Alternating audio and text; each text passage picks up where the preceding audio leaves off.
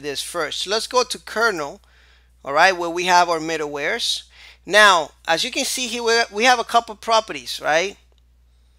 We have the middleware property here.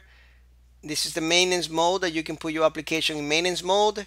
And as a matter of fact, let me show you how to do that real quick. Right now you can see that we can go to our application right here. So if we type in PHP artisan down, application is now in maintenance mode. All right, you can always learn something new in every lecture, guys.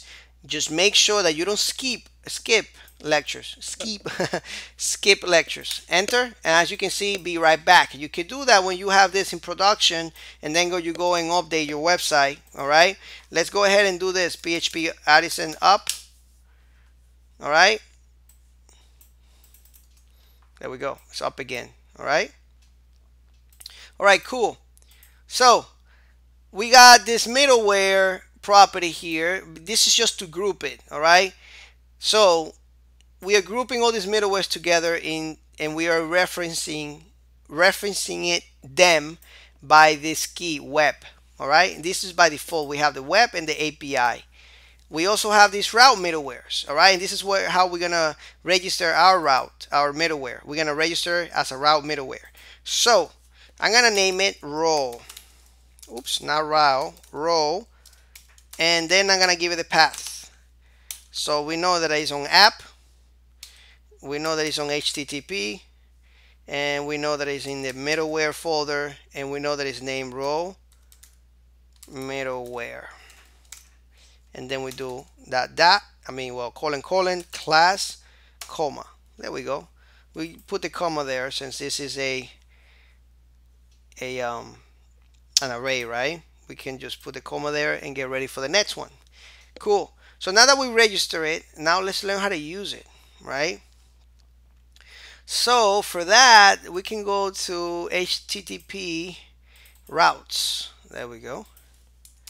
There are a couple ways of using middlewares. All right, you can pass it through the route right here to this get method, or you can use it in the construct like the controller, like the home controller right here. All right, you can pass it through there. So let's go back to routes real quick, and let's create a route.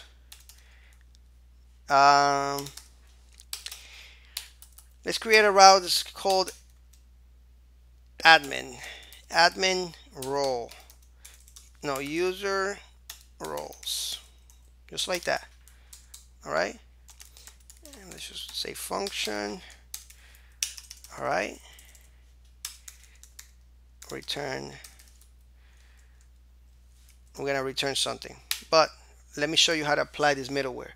So let's say right now we want to apply the middleware role to it, right? To this get request. All right, cool.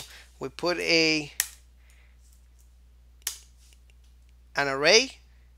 Make sure that you put the other end right here in the middle, and we're gonna enclose this whole thing inside this middleware. So we're gonna say middleware. That is the key. All right, and the value would be the name of our middleware. Okay, so now we have applied our middleware to this admin user roles get requests. All right, and here we can return whatever data we want, or you know, do whatever. Okay, so let's say let's call it middleware role. All right, so now let's actually go to the, and you don't have to put anything here, but I'm just giving you an example. Let's go to the middleware, actually, to our role middleware here, and we're gonna handle this request. All right, so what do we want to do? Well, we gotta do something here. Let's actually redirect the user. All right, let's redirect them back. Or you know what, let's redirect them to root. That's it. That's all we got to do. Let's just do that real quick. All right, and then we do the next request. All right, so let's go and open up a browser and try that. So it's middleware.dev, it's admin, users, user roles, I think it is. As you can see, it redirects us back to the home page.